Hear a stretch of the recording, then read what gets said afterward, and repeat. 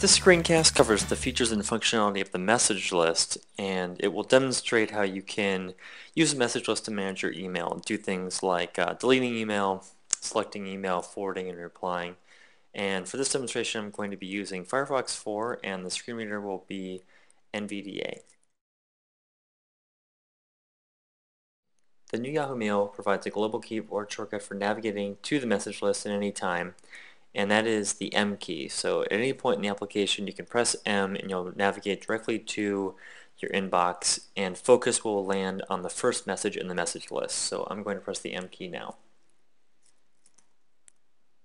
M checking blank inbox table 1 message 1 unread. Todd Kloots followed up conversation 9:45 p.m. This email is not flagged, row not selected 1 of 12. The list of messages in the inbox is structured as a table, and the order of the columns in each row is as follows. First, there's the row that represents the message number. Secondly, the status is the message unread, replied to, forwarded, etc. Third, the sender of the message. Fourth, the subject of the message. 5, the date of the message.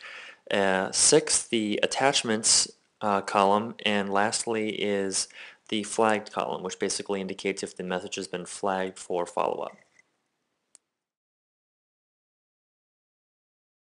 You can navigate the list of messages in the inbox using the up and down arrow keys.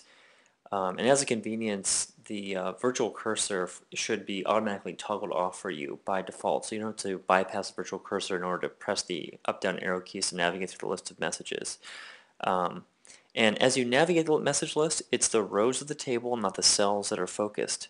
And so the screen reader should read the contents of each column in the row from left to right when a row is focused. So I'll demonstrate that for you now as I use the down arrow key to move through the first few messages in my inbox. Selected message 1 unread. Todd Kloots followed up conversation 9:45 p.m. This email is not flagged, row focused selected 1 of 12. Message 2 replied Todd Kloots party this weekend 8:45 p.m. This email is not flagged, row 2 of 12.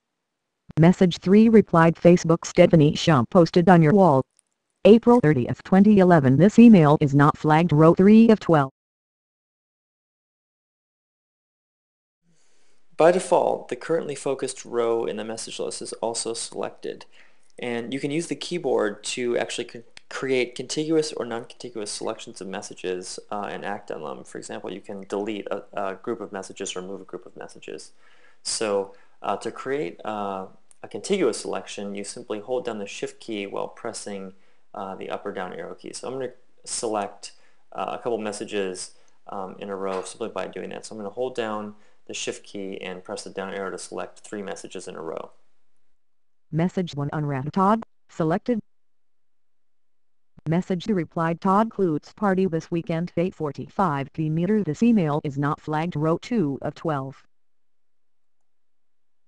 Message 3 replied Facebook Stephanie Shump posted on your wall April 30th 2011. This email is not flagged, row 3 of 12. In addition to creating contiguous selections, you can also create non-contiguous selections of messages.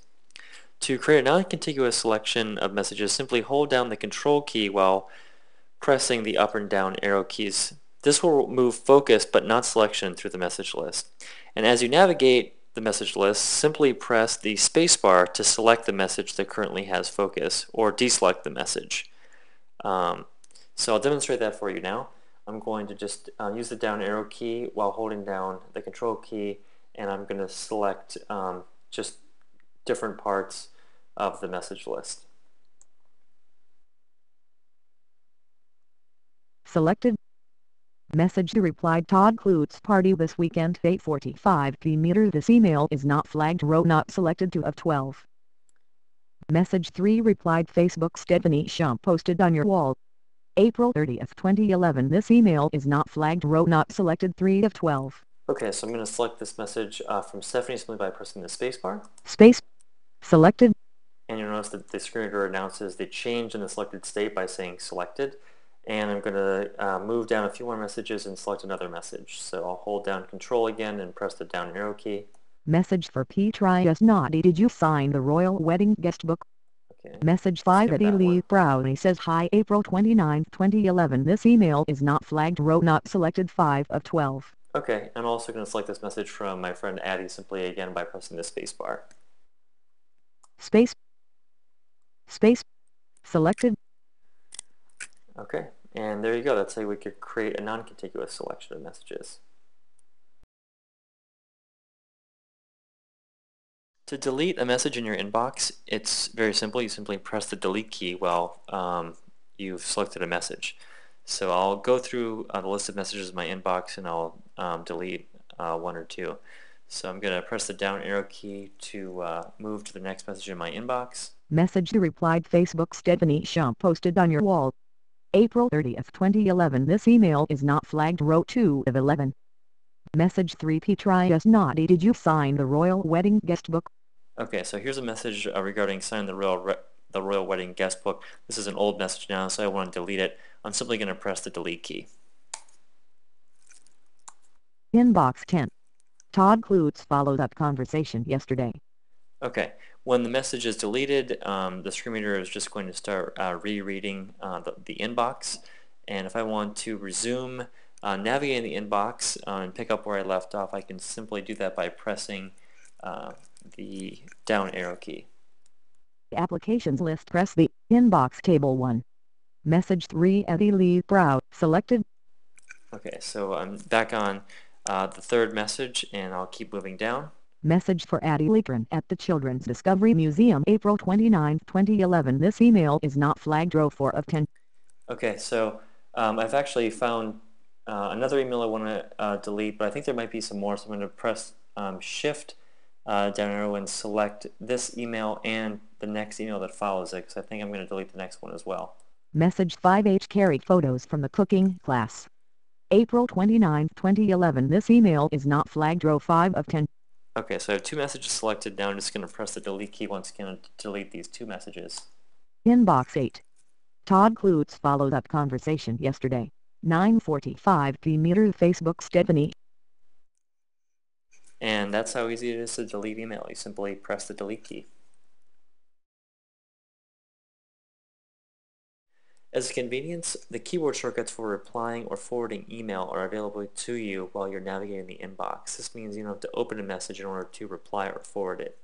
While you're focused on a message, you can simply press the R keyboard shortcut to reply to the message, or A to reply to everyone on the message, or you can press the F key to forward the message. So I'll demonstrate that for you now. I'm just going to navigate through the inbox, select a message, and forward it.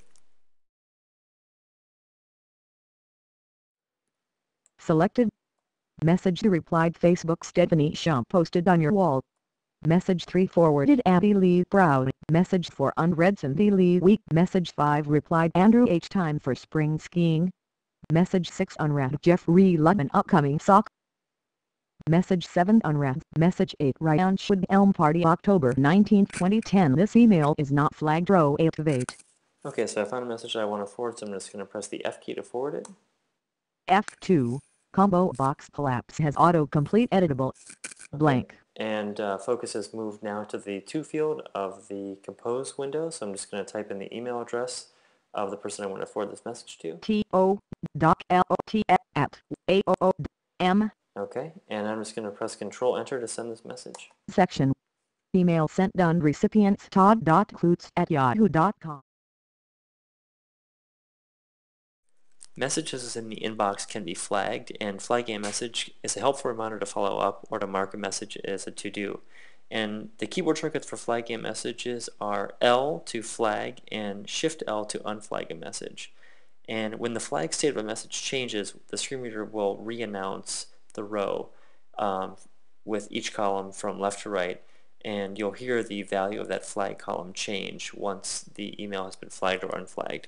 So I'll demonstrate how to flag a message in the inbox. Currently I have focus on one of the messages in the inbox. I'm going to press the L key to flag the message. L. Todd Kloots followed up conversation yesterday. 9:45 p.m. Message 1 unread. Todd Kloots followed up conversation yesterday. 9:45 p.m. This email is flagged row not selected 1 of 8. And you'll hear now the screen reader announcing that message as flagged. To unflag it, I'll just press Shift plus L. Todd Kloots followed up conversation yesterday. 9:45 p.m. Message 1 unread. Todd Kloots followed up conversation yesterday. 9:45 p.m. This email is not flagged row not selected 1 of 8. And now you can hear the screen reader announce it as not being flagged. And that's how easy it is to flag or unflag a message.